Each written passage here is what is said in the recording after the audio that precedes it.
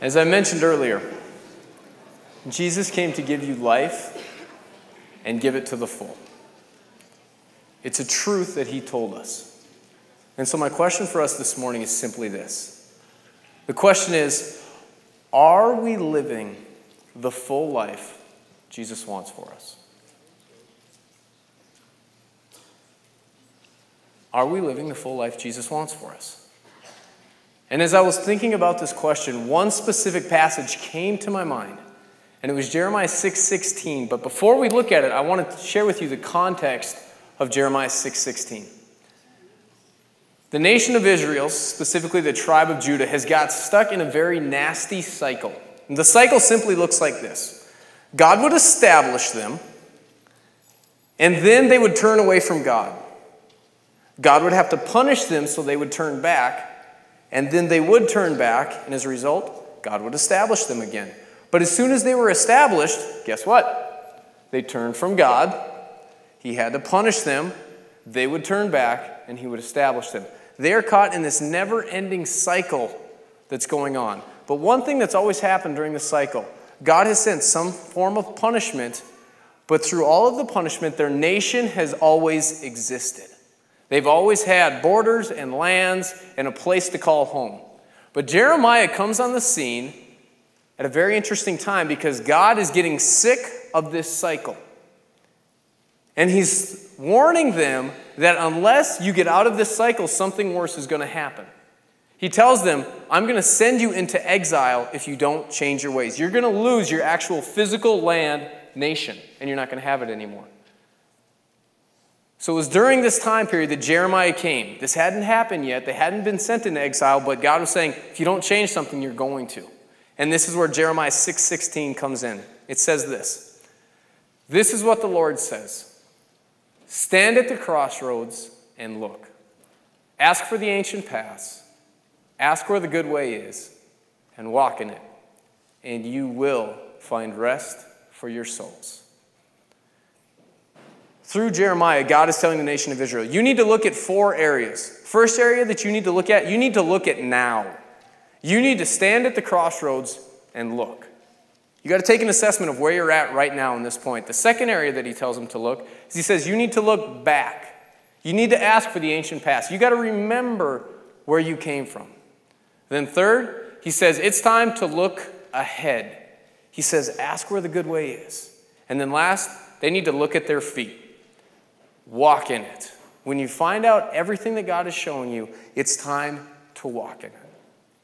And so this morning, we're going to be going through these 4 parts of Jeremiah 6:16 to help us look at the question, are we living the full life that Jesus has for us? But I have to let you know this. The structure of this morning is going to be a little different than what you're used to. I think that oftentimes we get way too busy in our life. And we miss what God has for us because we don't take time just to stop and actually think and listen. And so this morning, we're going to provide space. We're going to create space for you and God to meet. But before we get started, I have to let you know what I believe is the best definition of what a full life in Jesus Christ looks like. And it comes in the form of a story. There once was a man who read this passage, and he wanted to know, what does this practically look like? The abundant life that Jesus promises us. So he hired 3 photographers. He gave them each a week and an assignment. The assignment was simply this. Go out and capture a picture for me of what the abundant life in Jesus Christ looks like. And then at the end of the week, I want you to come back, and I will pick what I think is the best picture. So they all ran off. They got their pictures. A week passed, and they came back together. The man called the first photographer in, and he showed him a picture. It was a picture of this man standing in front of a huge house. He had 6 new cars, 3 boats, and an Olympic-sized swimming pool in the back with a water slide. Yes, in case you're wondering, it was my house. Just, Grace pays very well. And so the man looked at the picture and he says, how is this an example of the abundant life that Jesus talks about? He said, well, look at him. He's got all of this stuff. God obviously has blessed him. So he said, thank you for your submission. And he sent him out and he called the second photographer in. The second photographer came in. He showed him a picture. This picture was a little bit different. It was of a man standing at the head of a boardroom table. And everyone was wearing suits and ties, and they were all looking at this one person for direction. And you could tell that off in the distance, they were at the very top of a high rise. Not like high rises we have here in Roswell, like real high rises, like really tall high rises. Need to clarify that. And so the man asked, he said, how is this an example of the abundant life that Jesus has for us? He says, look at him. He has position and he has power. That's life. He said, thanks for your submission, and he sent him out. The third photographer came in, and his picture was a little bit different. It was of a man sitting on a cement floor with a smile on his face. But as you looked closer at the picture, you could tell that he was chained to a wall, had visible signs of being beaten, and he was behind steel bars. He was in prison. The man looked up at the photographer and he says, how is this an example of the full life that Jesus has for us? He looks him square in the eye and he says, it's simply this. This man, even though he has lost everything, knows the presence and power of Jesus Christ in his life. The man looked at him and he said, that's what I was looking for. Because the abundant life that Jesus has for us is not based on circumstances or how we feel. It's knowing Jesus' presence and power in our lives. And when we have that, it might manifest itself financially. It might manifest itself in position and power. But at the core of it is that an individual knows Jesus' presence and power. This is the full life that Jesus is talking about. So as we begin, I think one of the best places to start looking is in John 1, 3 through 4. And Jesus says this. It says this about Jesus. Through him, Jesus, all things were made. Without him, nothing was made that has been made. But listen. In him was life, and that life was the light of all mankind. Now think about this for a second. If you get a brand new smartphone, okay, and you have no clue how to work it, you've got two options. One, you can go to your grandma or grandpa that probably doesn't know much about a new cell phone, and they'll look at it, and you guys will figure out maybe how to turn it on together. Ooh, it lights up. Look, I can make a phone call. And you'll maybe get a little bit out of how to actually use these things. But if you really want to know how to use one, who do you ask? The Creator. The Creator. And the Creator can tell you, this is what this phone does. This is how it works best. These are the things that it has. But similarly, the problem that I have, and maybe you do too, is I will look for life in all of these things. I'll look for it in finances. I will look for it in buildings, in position, in power, and all these things. All the while, Jesus is standing over here saying, I am life. I have life. But we refuse to turn to him, the owner, the creator, the one who creates life, because we think, oh, I'm going to find life over here. Think about it. Is there any life in a dollar bill? None. Is there any life in a gas engine? None. Is there any life in a boat? None. Then why in the world do I, and maybe you, turn to these things to try to find life? When the one who created us and has life is standing here the whole time saying, come to me, and I want to give you a full life. So it's logical that Jesus can say, I've come to give you a full life, because he is life. He's the only one that can give it to us. Remember, a full life is knowing Jesus' presence and power because he is life. So as we continue, I want us to take some time now to look at now. The passage simply says, stand at the crossroads and look. Have you taken time to really assess your life of where you're at right now. Specifically in the area of living the full life that Jesus has for you. Because it does no good to try to move forward if we have no idea where we're at right now. So in your bulletin, there's this insert, and on this insert, there's some questions that we're going to be looking at this morning. And what I'm going to encourage you to do is over the next couple minutes, I want you to look at just that first question. And the question is this: what are one or two areas in my life where I am not living the full life Jesus wants for me? And I want you to be specific. Because if we really want to see if Jesus' life can change us, we need to specifically look at certain areas of our life. And be willing to say, you know what? I'm missing it there. Maybe it's in your personal relationship with God. Maybe it's in your finances. Maybe it's something in your job, your relationships. I don't know. That's between you and God. But take some time right now. Stand at the crossroads of your life and look and really ask the question, am I living this full life? And if you're not, identify one or two areas where you're not. Let's do that now.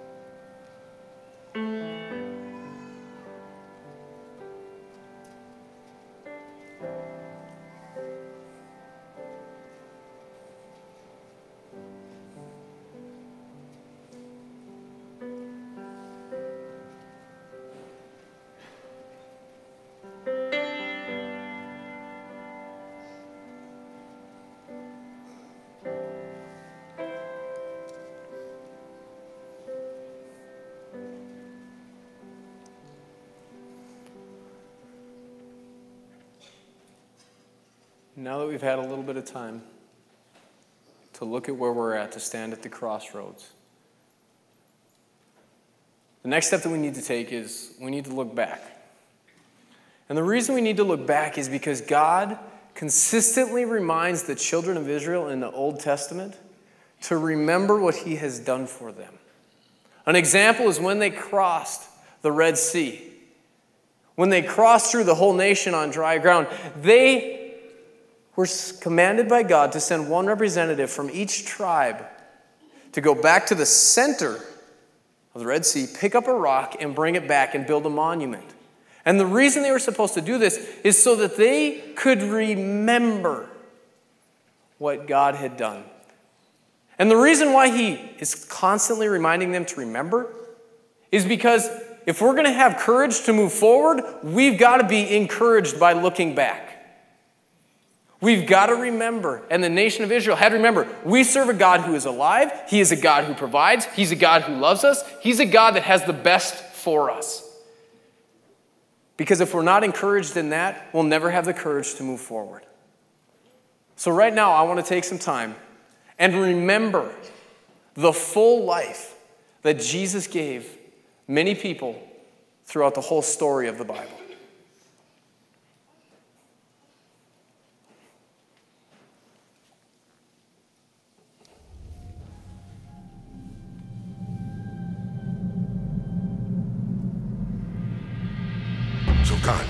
man in his own image. The tree of knowledge of good and evil you shall not eat. The Lord said to the serpent, I will put enmity between your offspring and hers. He shall bruise your head, and you shall bruise his heel. Now the earth was corrupt in God's sight, and the earth was filled with violence. And the Lord said to Noah, Go into the ark, you and your household. Rain fell upon the earth 40 days and 40 nights. Then God said to Noah, Behold, I establish my covenant with you. The Lord said to Abram, Go from your country to the land I will show you. And Abraham took the ram instead of his son, and offered it up as a burnt offering. And Pharaoh said to Joseph, See, I have set you over the land of Egypt. When the child grew up, he became her son, and she named him Moses. Go into Pharaoh and say, Thus says the Lord, let my people go. And the Lord went before them by day in a pillar of cloud. Then Moses stretched out his hand over the sea, and the Lord drove the sea back by a strong east wind. You shall have no other gods before me. And David had success in all he did, for the Lord was with him. I will establish the throne of his kingdom forever. I intend to build a house for the name of the Lord my God, as the Lord said to David my father. He took into Babylon those who had escaped the sword, so Judah was taken into exile. The virgin shall conceive and bear a son, and shall call his name Emmanuel. The righteous one, my servant, shall make many to be accounted righteous, and shall bear their iniquities. And she gave birth to her firstborn son, and laid him in a manger. Wise men from the east came to Jerusalem, saying, Where is he who has been born King of the Jews? From that time Jesus began to preach, saying, Repent, for the kingdom of heaven is at hand. And he healed many who were sick with various diseases, and cast out many demons. Jesus began to show his disciples that he must go to Jerusalem and suffer many things.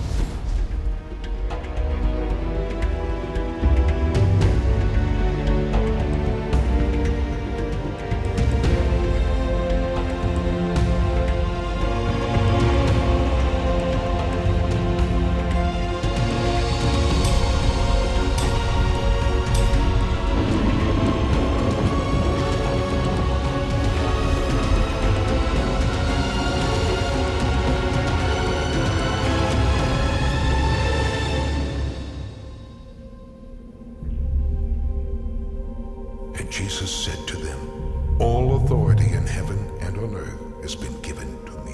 Go therefore and make disciples of all nations, baptizing them in the name of the Father, and of the Son, and of the Holy Spirit. While he blessed them, he parted from them and was carried up into heaven. And divided tongues of fire appeared to them, and rested on each one of them, and they were all filled with the Holy Spirit. So those who received his word were baptized, and there were added that day about 3,000 souls. And falling to the ground, he heard a voice saying, Saul, Saul, why are you persecuting me? For I am not ashamed of the gospel, for it is the power of God for salvation to everyone who believes, to the Jew first, and also to the Greek. I looked, and there before me was a great multitude that no one could count, from every nation, tribe, people, and language. Surely I am coming soon. The grace of the Lord Jesus be with all.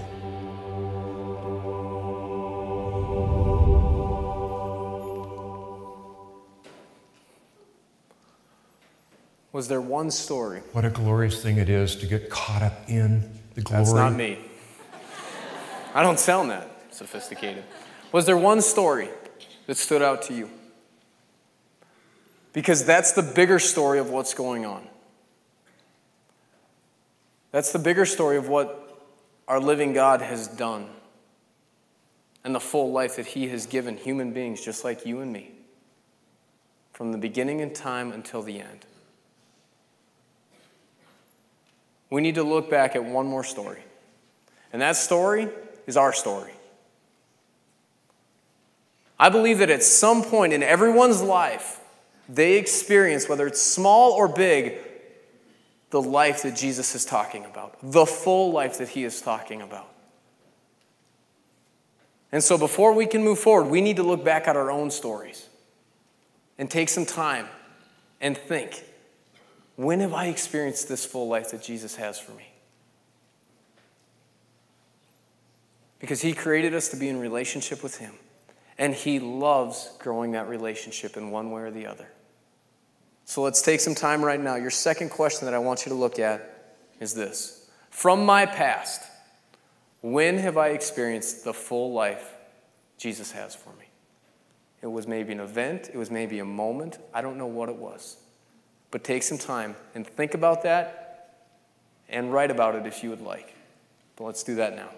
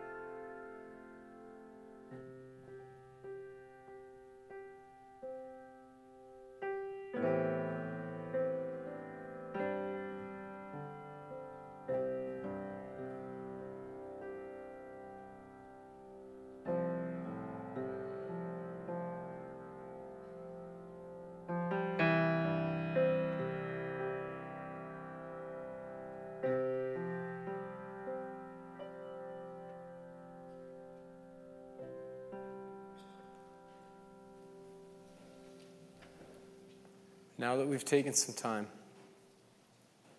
to look at where we're at, we've taken some time to look back. Now it's time to look forward. And I have to let you know, this is the exciting part. I want to tell you why it's exciting. One of the best parts about my relationship with my wife is that she's alive. She's alive. I can talk to her. She talks to me. I can know her. She can know me. We do everyday life together, and it's real. It's awesome. Some of you think I'm nuts right now for even mentioning any of this, and that's okay. But the problem is, for me and maybe for you, oftentimes I view my relationship with God like he's dead. He's not really going to talk to me. He doesn't really care about my problems. He doesn't care what happens day in and day out. And as a result, we claim to have a relationship with God, but all the while, we act like he's dead. And so my encouragement for you is this next part, when we get to look forward, the nation of Israel is specifically supposed to ask for the good way. Implying, guess what? He's going to show up and he is actually going to show them the good way. Why? Because he's alive. He's not just a thought or a set of rules, but he's a living God that wants to have a relationship with his people. And as a result, he speaks to them. He can speak through his word. He can speak through thoughts. He can speak through circumstances. He can speak through other people. But the bottom line is, he is alive. And if you want to have a relationship with him, you have to understand that. Because that's the best part of the relationship, is that he is alive. So for this next section, we're going to take some time, and I want you to pray a simple prayer. And the prayer is listed in your notes and up here on the screen. It's simply this: God, What is one specific way you want me to follow you so I can live a full life through Jesus Christ? I'm going to encourage you, pray that prayer and then be silent. Shut down what you're planning on doing after church, what you've got to do at the office later this week, anything that's going on with your kids, finances, shut it down for a minute. And let God, maybe for even the first time, enter into your life in a very real way, in whatever way He wants to, and speak to you. How do you know it's going to be Him? I cannot give you a 100% guarantee this is how you know it's God. I can't. But I do know this, and I will stand on it until the day I die. He is alive, and He does speak. And when we take time to stop and actually listen, He will show up. So I'm going to encourage you now, pray that prayer, expecting that in some small way, the living God wants to actually show you where the good way is. Let's do that now.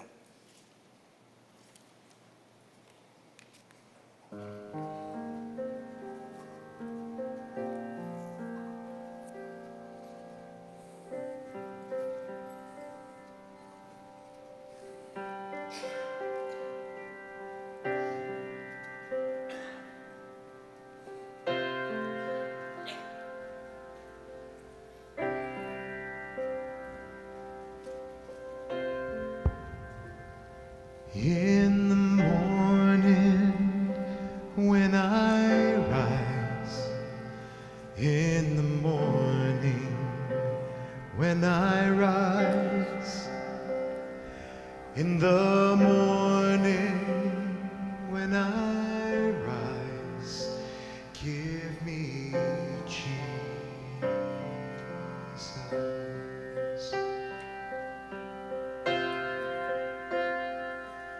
And when I am alone, oh, and when I am alone, and when I am alone, give me Jesus, give me Jesus. Give me Jesus. You can have all this world. Just give me Jesus.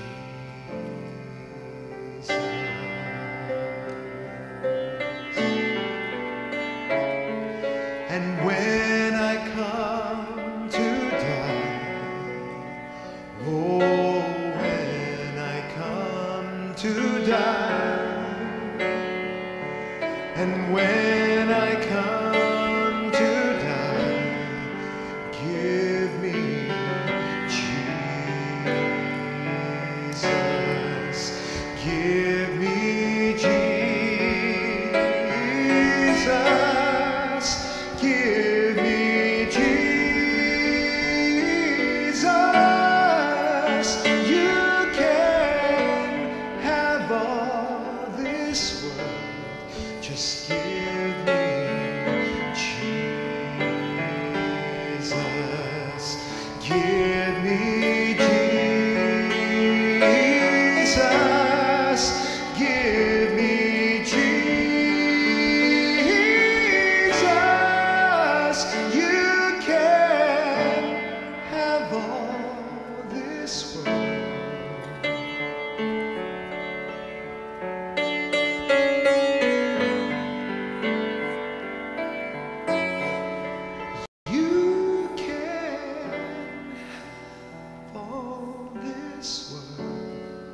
Just give me Jesus.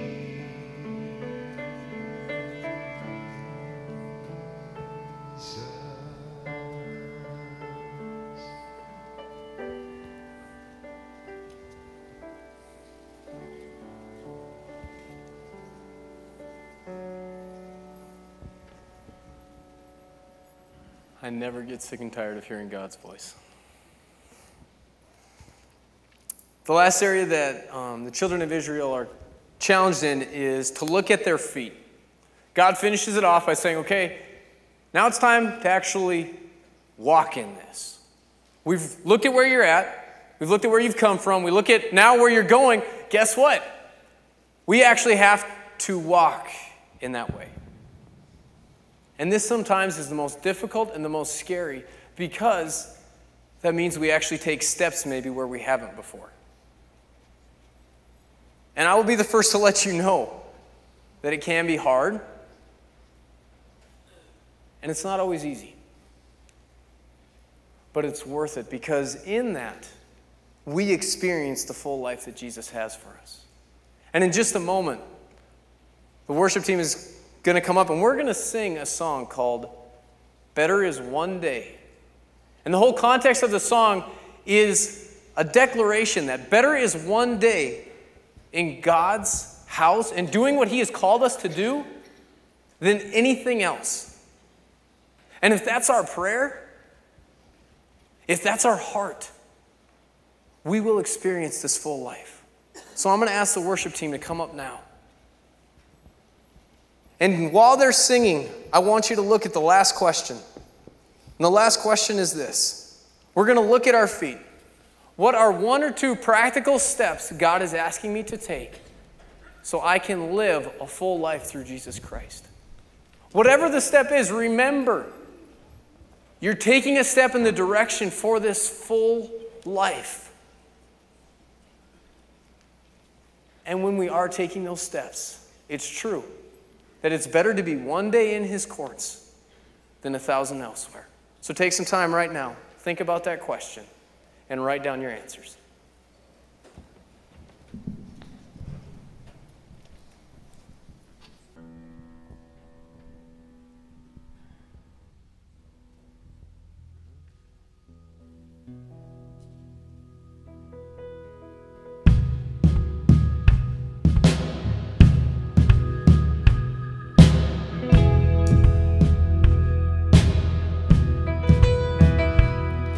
How lovely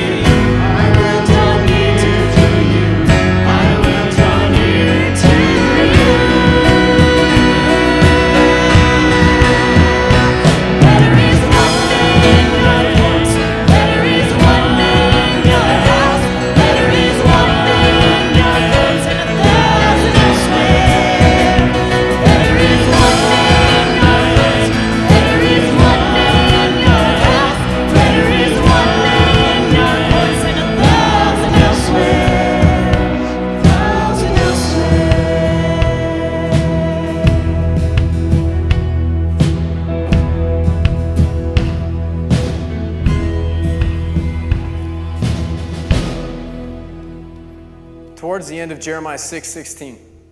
The nation of Israel is given a rock-solid promise by the living God. I want you to see what this promise is. That he promises to me and to you and to them at this time. He says that he guarantees that if they will walk in this way, they will find rest for their souls. Now think about that. The creator of heaven and earth, God Almighty, makes a promise. If there's anything you can stand on, it's that. So as you follow him, as you walk in the ways that he is calling you to, you will find rest. It doesn't say it's going to be easy, but he promises rest. He promises a full life. Sadly, I wish the passage ended there, but there's one last phrase. This is the hardest part of this passage, because this is what God says about the nation of Israel after he has gone through this whole process with them of looking where they're at, looking back, looking forward, and looking at their feet. This is how the passage ends. But you said, the nation of Israel, we will not walk in it. They turned their back. They said, you know what, God? We don't want to. We're done. You know what happened? For the first time, the actual nation, the physical nation of Israel, was sent into exile. And they no longer had a home because they refused to walk in it. Make no mistakes, my friend. You have a life. And it's not a matter of who you're going to or if you're going to follow somebody. It's who you're going to follow. Satan has a plan for your life. He wants to steal, kill, and destroy. That's his goal. Or you can follow Jesus, walk in the ways that he's asking you to, and you know what? When he comes into your life, he's going to give you that overflowing, abundant life that we've talked about this morning. But the question is, what are you going to do with your life? Because he promises life and life to the full. And we can stand on this because of John 10:10 that says this: the thief comes only to steal and kill and destroy. I have come that they may have life and have it to the full. I told you I had good news for you this morning. The good news is that God wants you to have a full life through Jesus Christ. Let's pray. Jesus, you are the author of life. And we thank you that you want to give us this full, abundant life, that we know your presence and power. So God, as you have met with us this morning, give us the strength by the power of your Spirit this week to walk in the ways that you have called us to. And I pray and I thank you that the promise that we will find rest for our souls will be understood and lived in our lives, regardless of circumstances. Thank you that you love us and that you want to have a powerful relationship with us. In Jesus' name, amen.